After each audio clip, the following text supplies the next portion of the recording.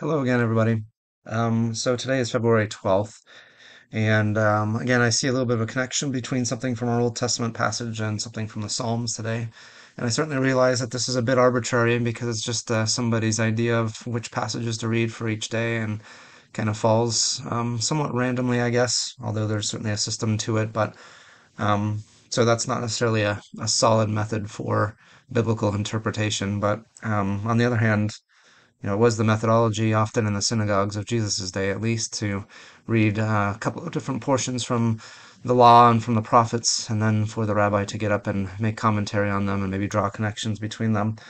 And so there's something of value, I think, in finding things in the New Testament, the Old Testament, that coordinate with one another, or throughout the Old Testament that coordinate with one another as well. So I just saw a little thing that I thought was interesting today. Came to my mind from Exodus 34, verse 22. It says this: Celebrate the festival of weeks with the first fruits of the wheat harvest, and the festival of ingathering at the turn of the year. 3 times a year, all your men are to appear before the sovereign Lord, the God of Israel. I will drive out nations before you and enlarge your territory, and no one will covet your land when you go up 3 times each year to appear before the Lord your God. I think it's interesting, national policy to celebrate the festivals of the Lord. I don't think it applies to us today in the same way that it did to national Israel in the Old Testament era, but they were supposed to demonstrate their dependence and their trust in the Lord by coming to these festivals, basically abandoning the protection of their fields and their homes, and trusting that the Lord would protect those things during these times of the festival. And it says that the Lord would cause it to be that nobody would covet their land during those times, and I think even beyond those times, that they were faithful to do what they were told to do. But Psalm 33 also said something very similar in verses 12 through 22. Blessed is the nation whose God is the Lord, the people he chose for his inheritance.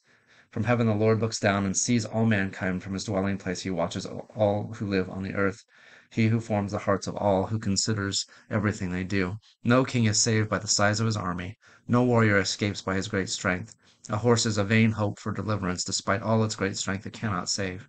But the eyes of the Lord are on those who fear him, on those whose hope is in his unfailing love, to deliver them from death and keep them alive in famine.